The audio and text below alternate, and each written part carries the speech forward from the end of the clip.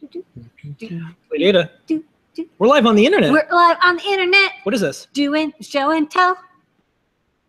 I was told there'd be singing and dancing tonight. They're singing and dancing. It's show and tell time. It's the next 25 minutes of joyous fun as people from around the internet show up in their pajamas and show us what projects they're working on. Maybe they even have Snuggies.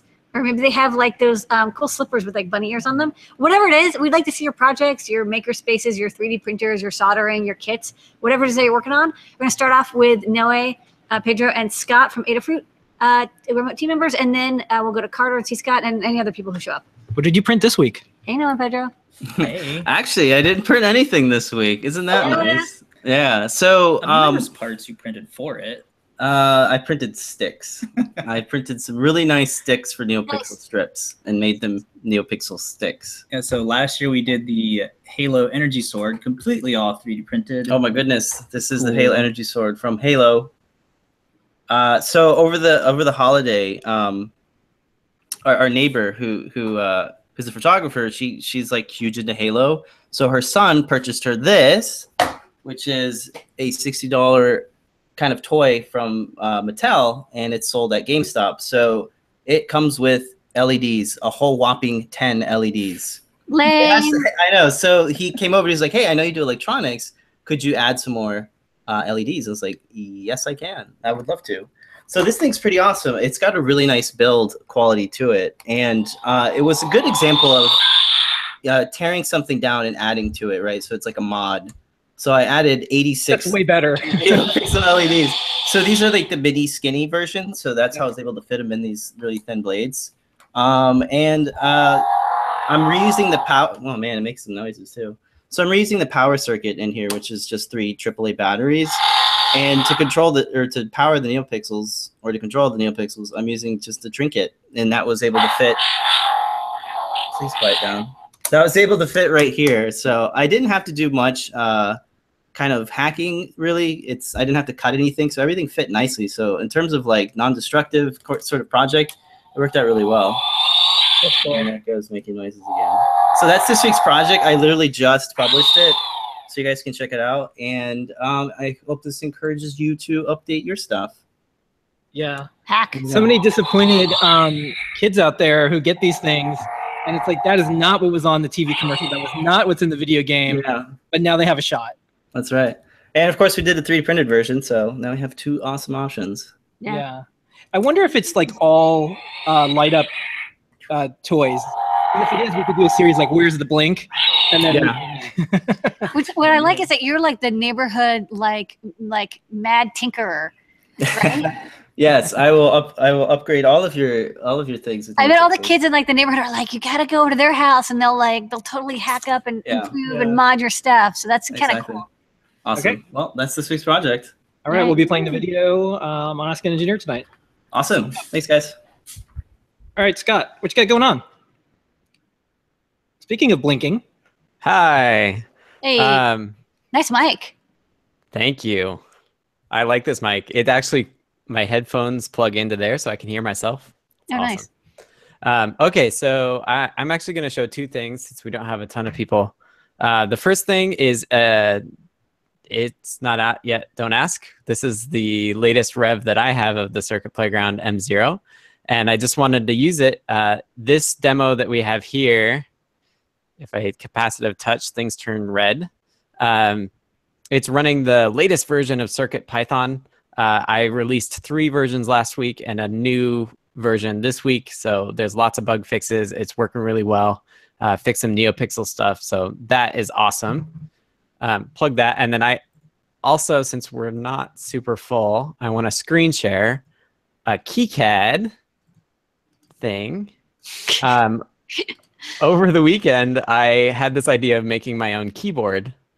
So this is a 3D render. It's based on an open source keyboard PCB called the GH60. And I've done some mods to it. So I picked a particular key layout so I don't have overlapping drill hits, which makes it cheaper to manufacture. And then on the back, I put a spot for a feather. So you can solder your feather right here and then have access to the matrix that will be connected to all the keys. So you'll be able to use a feather to be a keyboard. Okay. So it's a keycad, keycad. Yep. Love it. All right. You're ready to plug into the matrix with your deck. Yeah, it's going to be sweet. I already ordered switches and everything. I have to order keycaps, but yeah, it's going to be an awesome travel keyboard because it's smaller. And you also released some CircuitPython stuff, didn't you? Yeah, I mentioned that. Yeah. 183. And where can people get that? GitHub.com/Adafruit/CircuitPython. I posted on the blog as well, and there's a forum. And if you have problems, start with the forum. I check it regularly. I get emails when people post that, so I will help with any questions and things there. Excellent. All right, sweet. Okay, and then we're gonna skip around a little bit. John Park just arrived. Hey, John Park. Hey, JB. What you got going on? Hey, so I just published my second in the Mystery Box series this week, and this week's was the Freefall deck. So this is a deck of standard bicycle playing cards, and the idea is to use this in an escape room where it's an artifact that's given to a player or a group of players, and there's some rules associated with it so they don't go picking inside of it. But usually people in an escape room are pretty willing to follow the rules. So they'd be told that there's maybe a kind of a gambler theme, and the dealer wants to check out their deck later, but he better not find them tampering with it, so they'll have it on them and leave it closed. And at some point, they're going to come up to a clue that leads them to something like, you're going to need to toss the deck. And it may require more clues than that, but at some point, they'll figure out that they need to literally throw it in the air. So this has a circuit playground inside. When it's thrown in the air and caught, it starts to beep out a Morse code message. And so this is a real simple project. Actually, I got Phil B to help me with the software on the Freefall. And I went through a few iterations of fitting a circuit playground and a battery into a deck of cards nicely. So here's a little acrylic housing I made for it that has 5 layers of 3mm acrylic, and they're used to kind of sandwich it in there, but still leave a little space so that the speaker can be heard. And then I got to within like 1/10 of a millimeter of the same width as cards, so I put in a couple of extra playing cards so it's identical, and the weight is also identical. So here's a regular deck of cards and this deck, and there's really almost no way you'd feel a difference. It kind of shakes and moves the same way a deck does. And in the tutorial, this video, I show how to get inside of a deck of cards, which is a little upsetting for people who don't know that this is something that magicians or people who cheat at cards can and do. Wait, what?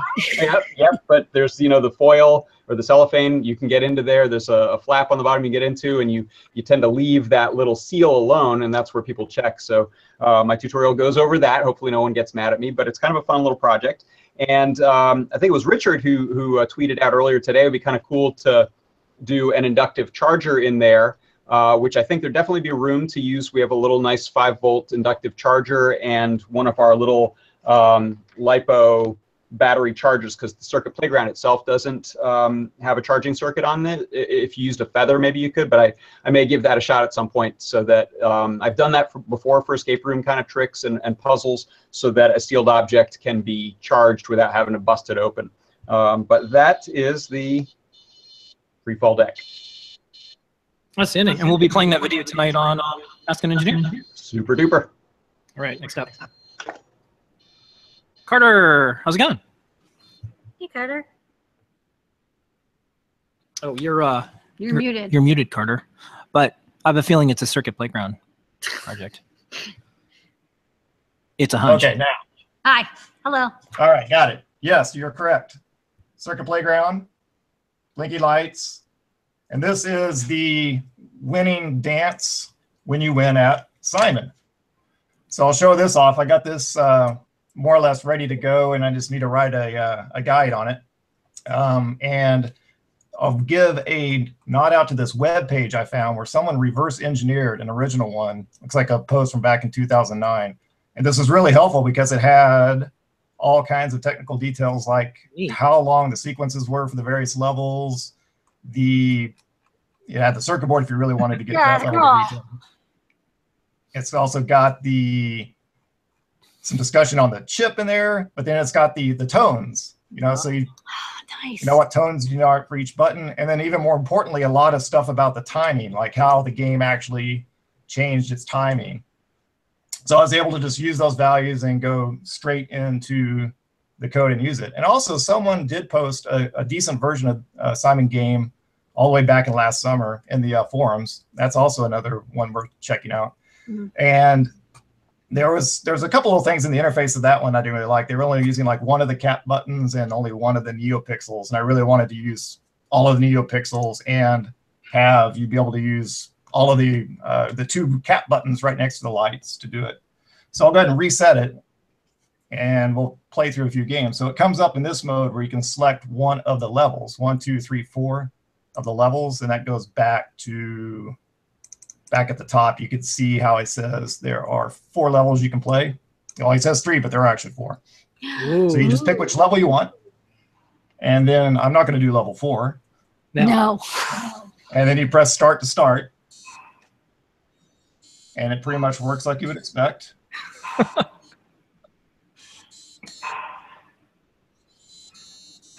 And of course, if you wait too long, 3 seconds, it goes up. You messed up. You should have hit that one. So start a new game. And of course, the other way you can mess up is if you pick incorrectly. So I'll do that next. Of course, this is a nice boring sequence there. So it goes, nope, it wasn't blue, it was yellow. And let's see if I can actually win now. So I need to do 8 in a row.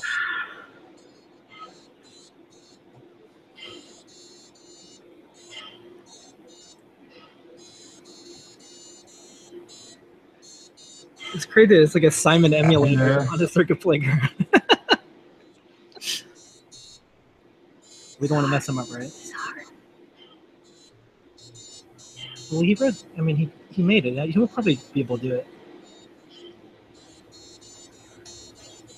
Do you want to make a bet? You want to bet on him? I can do it. No. Almost got it. Not close. But anyway, you get the idea. We'll still send you a sticker. Yeah, or just write the guide. Yeah. It's tough. Wow. Excellent work. That is really neat. When you do the guide, put a link to that page. I think there is a PayPal donate button. We'll toss that person some bucks who has a donate button for that, because it obviously was helpful. I love this otaku like recreation. You're like the tone frequency and like how long the LEDs are lit for. You're like, I'm gonna do this right. Yeah, well, that's why that website was very useful. Otherwise, I'd be relying on like 20-year-old memories of like, I kind of remember it being doing this and doing that, and with those values, it took no time at all to write the program for. All right. Well, outstanding. Looking forward to the guide on that one. Good work. Yep. And it's on brand. You had the quick draw, the hourglass, the dice, and a few others. Games. Yeah, these are all really neat. It's kind of a game. The circuit playground. Yep. All right. Okay. Next up, Richard. Hey, Richard. Hey guys. So I'm dealing a little bit with some more IoT stuff. I've got the server pretty much all set up, and now I've been working on the individual devices and coming up with code. A lot of this is adapting stuff that's meant to work on Adafruit IO and making it so it's now working on Mosquito on a Raspberry Pi. So I'm gonna, I'm gonna show you first of all. I did get a TV Be Gone because I'm trying to figure out a way to turn on and off my TV, and this is actually the best way to do it. They do turn TVs off, but they also turn them on as well. So I'm going to be hooking that up to a Huzzah so I can turn my TV on and off. And then some of the sensors and stuff that I have here. So this one I actually just rigged up. Let me show this one off first. So this is kind of a sensor package that I put together with the humidity and temperature sensor. And this also uses a PIR sensor to detect motion. I have a little app on my device here that is showing the MQTT feeds. Not too sure how accurately you can see that, but when I move in front of that PIR sensor, it should change to movement. And then it streams the data from the temperature and humidity sensor every, like, I think I have it set for every 10 seconds or so. It's updating. And this one's actually pretty cool. So I helped someone out with making something similar with this earlier this week. And what it does is it just connects a servo up, and then... All right, we are on. Where's the tripod? Yeah, keep going. Oh, and so it connects the servo up, and then I have this other app which sends the MQTT commands. So if I press the on button, you can kind of see the servo moves the switch. This screws onto a light switch plate, and it lets you physically turn your lights on and off, but it also makes it so it doesn't cover up the switch, so you can still turn it on and off manually.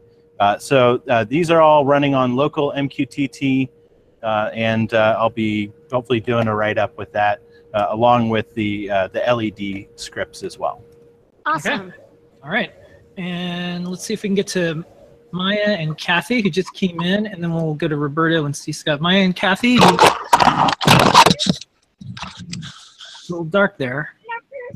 Sorry, not quite yet, please. Another few minutes. Okay. We'll get back to you. All right. Maybe mute the mic while you're doing stuff. Oop. Sorry. It's okay. It's all good.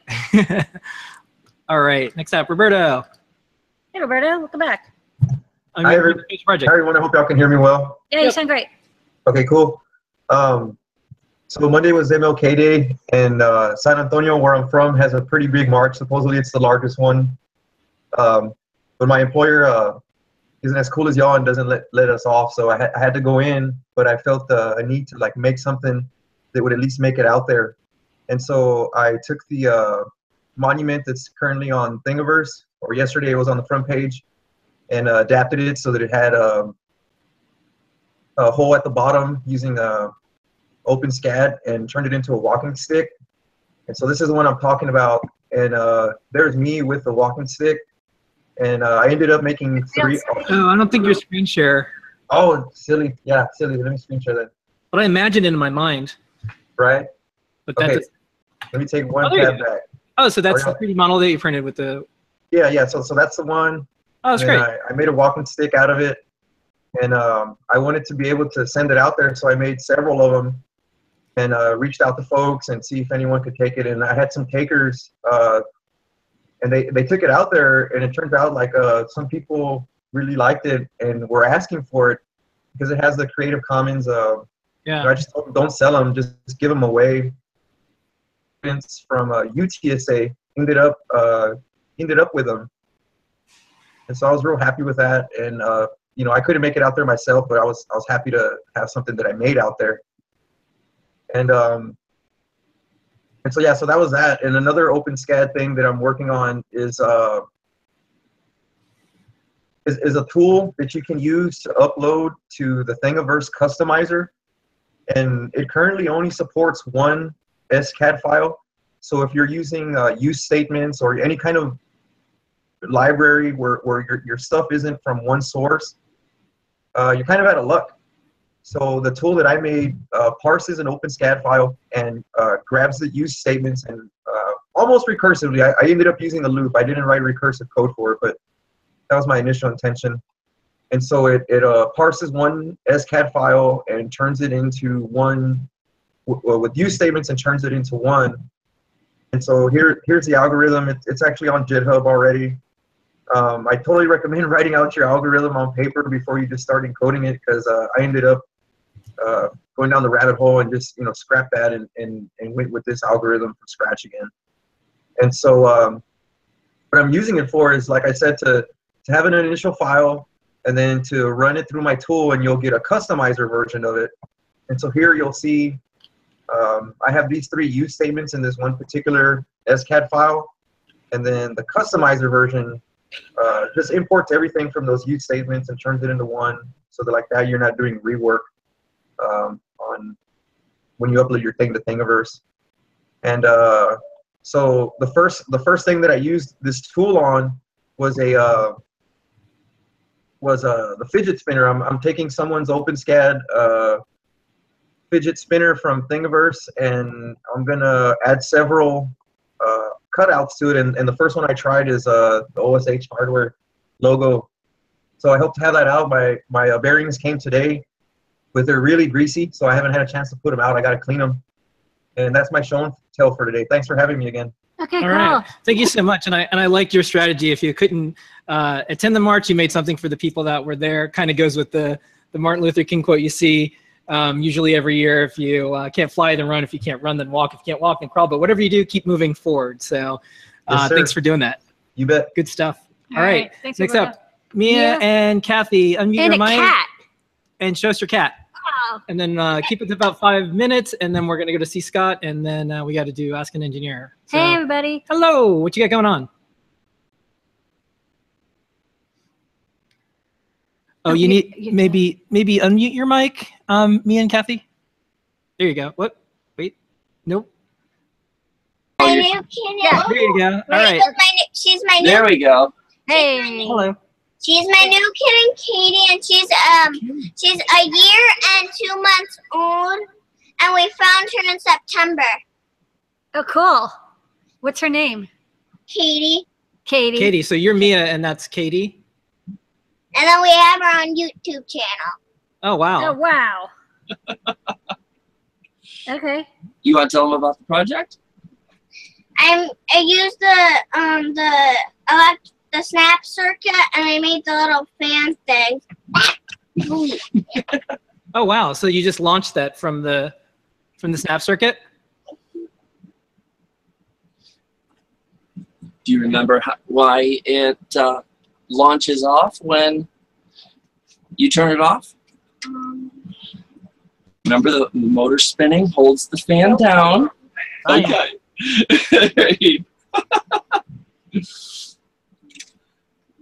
All right. You want to shoot it off one more time? Low pressure system with the fan blade, but you'll get to that later. Can you There's a little notch on the on the fan blade that when the motor's turning, it holds on to it. As soon as the motor gets turned off, the fan can shoot up in the air. Hey, Mia, can you show it to us? Can you hold it up so we can see it? Mia, how does the cat feel about this? Does the cat like to? Katie would watch it, and then I think she would be like she wants to play with it. Yeah, she's back. I think cats love I electronics. just saw a cat. All right. Well, thank you so much, Mia, and Caddy the cat in the background. Thank you so much. Hey. Mia, have either the cat or someone in your household email us, support@adafruit.com, and we'll send you out 2 stickers, one for you, one for the cat. Yay! Yeah. Yay. Double sticker. All right. Thank you so much. Bye-bye. Bye-bye. Bye, Mia. I'm getting back to Bye, Katie the cat. He's Don't got. worry, you can play with it as much as you want. I just have to mute this. All right. I Yeah. think the batteries died. Go for it. Hey, Scott. Hey guys, Hey. you know my son Jason here. He wanted to show you what he did over his school break. It's something you might be familiar with. He watched your video. Showed up. Hold up the camera. Okay, so this is the you know, the robot that you got that Yay. you like to add The Robot Club. Robot Club. And so I followed like the let's see, the live broadcast of, you know, unboxing the Adabox, and so I followed it. I got to put it together, and you know, use my iPad to Make you know, it move it around. Yeah, make it move around. It's connected to a Bluetooth somewhere, so. Yeah, I just needed. Did you get it working in the end? Yeah, he got it. He got it to work. Don't get out of the program there. He got it to work. We had to jump through a few hoops in configuring the software modules and stuff because I had just I had just upgraded the IDE to like 1.8 or whatever it is. Yeah, 1.8 is like catastrophic. They changed so much. Yeah, well, I got it to go after like 30 minutes of cursing at it, but but yeah, he enjoyed building this robot and running it around. He wants me to put the Jonathan Colton song on there, Still Alive, which is not exactly congruous with the Make Robot Friend, but He likes the song. He likes to play Portal. So we'll work it out. You got to make it run off a potato next. Well, it probably could, but anyway, you were working on digital filters. I think I've showed you this before, and this is a digital signal processor I built in 1992. Now this is all hardware because DSPs were just getting powerful enough to process audio at digital rates back then. So you had to do everything in hardware. This is my digital filter right here. This is 4 times oversampling digital filter. You sent it I2S data. It would do the oversampled iterations, and it would send the data back out. And my slight problem here was down here is the DAC, this little 8-pin chip. This is a pulse density modulating DAC, and you have to send it a bit stream at 256 times the sample rate. This is where that M clock signal becomes important because that's what they use to drive the modulator. That's how they slice it down to the density at the sample rate. Anyway, this chip operates in it's not really I2S. It's a mode that is used in Japanese electronics called EIAJ. It's the Japanese serial audio format.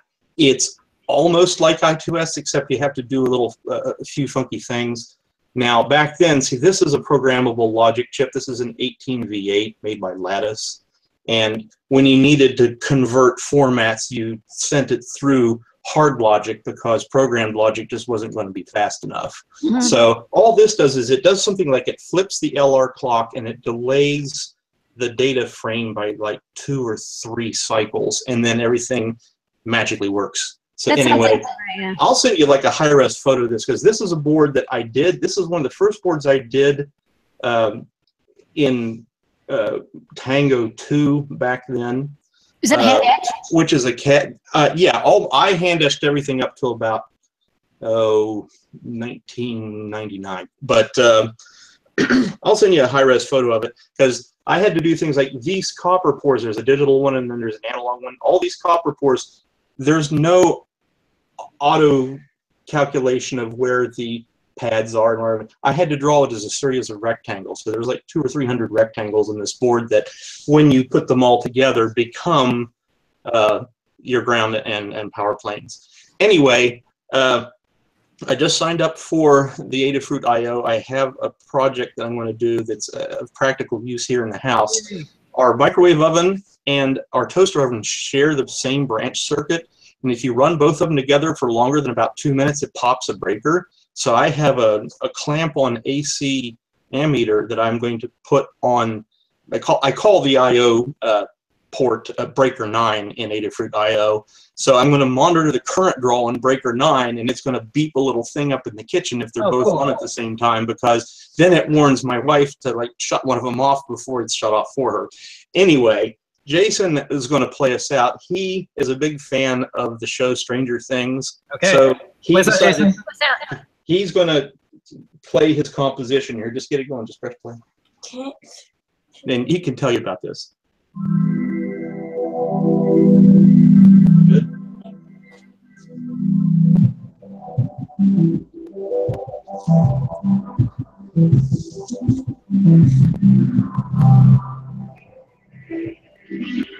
All right. All right. Thank you very much, Epic ending to an amazing show and tell. Thank you so much, everybody. Thank you, Scott. Thank you, Roberta. Thank you, Richard. Thank you, Noah Pedro. Thank you, Mia and Patty. Thank you, John. Thank you, John, Jason. Thank you, Carter. We're every single week, 7:30 p.m. Eastern Time. Thank you, everyone, for making this such a fun half hour every single week. Yeah, we had music and games. See how that's going to engineer. Bye-bye. See you guys. Oh, look. Nice. Nice color.